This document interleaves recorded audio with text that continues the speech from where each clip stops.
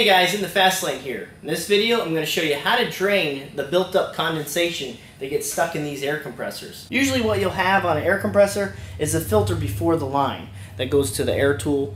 Now, the reason for that is the piston gets hot and the tank kind of stays cold, and what happens is after time it creates condensation and it sits at the bottom of the tank, and then with the high pressure it tends to blow it through the line. It gets in your air tools and it rusts them out. The drain plug is located on the bottom of the air compressor. It's usually on all of them. I haven't seen one that's been in a different spot. So all you need to do is throw any kind of pan underneath the compressor, and if you look down under here, right there, that's the drain plug.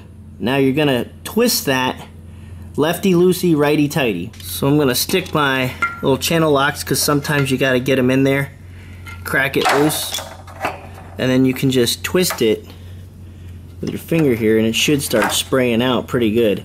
You want to drain all the air out of the compressor first, or else it'll shoot out like a rocket.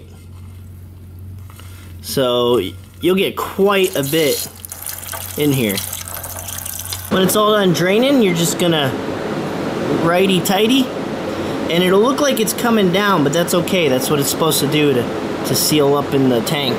So you go give it a nice little tighten, hitting the rest with the crescent wrench. Just get it a little extra tight so you don't lose any compressed air in the tank, and then you're pretty much good to go.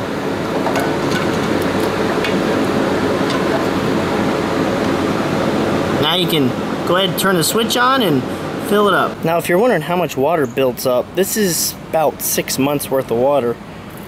So that's quite a bit of water.